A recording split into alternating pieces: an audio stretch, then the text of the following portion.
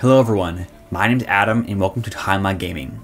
Every month I choose one game to review that I'm most excited for, and this month that game is Bloodroots. Bloodroots is similar in style to Mr. Shifty and Ape Out, where it's a top-down perspective and you have to kill all the enemies around you. But Bloodroots is actually very different. You play as Mr. Wolf, who is betrayed by his own group, the Blood Beasts.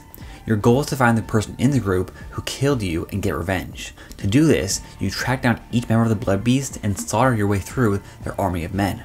The story might sound simple at first, but it's actually very deep and plays a big part in the game. The game has you playing through 3 different acts with over 20 levels.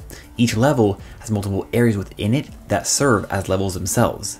These also take place in a wide variety of locations. Each of these areas is a save point, so you can quit out, and when you return, you start right back at the checkpoint. This makes it perfect for short bursts of gameplay on the go. There are also smaller bonus levels too. It takes about 10 hours to beat the game, but this can vary. There's also a ton of replayability here. Bloodroots is fairly linear, but between each checkpoint, the areas are open, so you can go anywhere and kill the enemies in whatever order you want. This mix between openness and linearity is nice. It lets you do what you want, but also keeps you focused. The gameplay consists of action-packed combat, boss fights, platforming, and story dialogue. While you're on your rampage of revenge, you use the world around you as your weapon. All the items you see can be used to kill the enemies. You can use a carrot, a fish, ladder, wheel, frying pan, chainsaw, handsaw, rowing oar, pieces of wood, a musket, sword, dead bodies, and more. There are hundreds of different items, objects, and weapons that you can use to take out your enemies. As you get deeper in the game, you will come across a bunch of really cool weapons like a lightsaber. There are even more references and awesome items, but I'll let you discover them yourself. This aspect of using everything around you as a weapon makes the combat extremely fun. The combat is fast paced and the freedom you get with it feels amazing. Finally pulling off a choreographed string of comboed attacks without getting shot in the face just feels so good. The difficulty curve is great. When you start out, the enemies only have their fists to kill you, but as you progress, they will be carrying different weapons like axes, hammers, guns, and more. Some enemies will even have armor or other things protecting them. The majority of the enemies die in one hit, but you also die in one hit. And you can't just button mash. There are only a few buttons. You have B to jump, Y to attack, and A to pick up or drop items. You have to be very precise about when you attack. Yes, any item can one-hit kill an enemy, but every item is also breakable. When you pick up an object, it'll show you it in the bottom left corner, and this indicates how many hits it can take before it breaks. This makes it so you have to be careful and always on the lookout for the next object to pick up. If you're left defenseless for even a second, you're going to get an axe in the face, and if you attack a second too late or too early, you're dead. This precision action makes the game challenging but fair. You will die a lot. However, the checkpoints are well spaced out and the restarts are super fast, which is perfect to keep jumping back in. I love the freedom throughout the game, being able to use anything as a weapon and the interactive environments. The environment is destructible. You can chop down trees, destroy buildings, and burn down villages. The freedom here makes the action and combat feel so invigorating.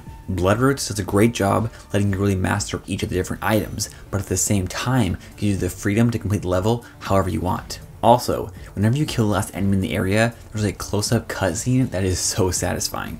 The boss fights are extremely good, some of the best boss fights I've ever played.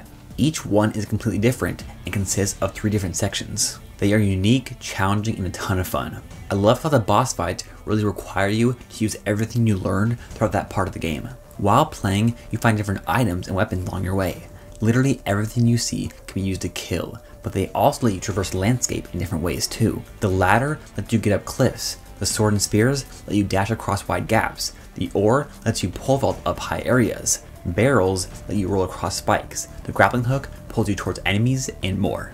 These items that let you traverse the landscape introduce different platforming elements. There is a surprising amount of platforming in the game that I was not expecting, but I really enjoyed. It helps mix up the gameplay and keeps things from becoming stale or repetitive. In each main level, there are different secrets to find and costumes to unlock. These costumes give you different perks so you can go back to the old levels and play through them in different ways. The costumes can also help you climb the leaderboards. I think this is brilliant. They could have just added leaderboards and ranks and been done with it. Those 2 things alone add a lot of replayability, but adding costumes with perks gives you even more incentive to replay the levels. It's a great loop that makes you want to come back and play even more. This, in addition to the 10-hour campaign, adds up to the perfect amount of content. There is also a little hub world where you can choose your costumes, replay levels, or continue on to the next part of the story. This is a nice touch that ties everything together. The hub world even changes over time with the story.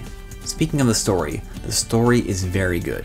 I wasn't expecting the story to be very prominent or noteworthy, but the story is a big part of Bloodroots. There are cutscenes and dialogue after and in between each level.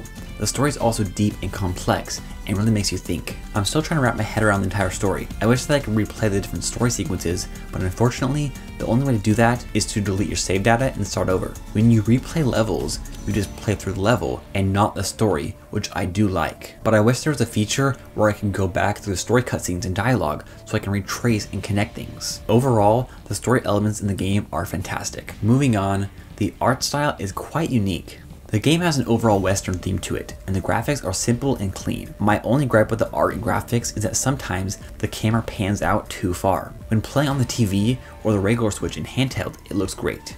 But when playing on the Switch Lite, things get a bit too small. It would be nice if they made a custom camera mode for handheld that zoomed in more. Although what I did like about the camera is that it's dynamic.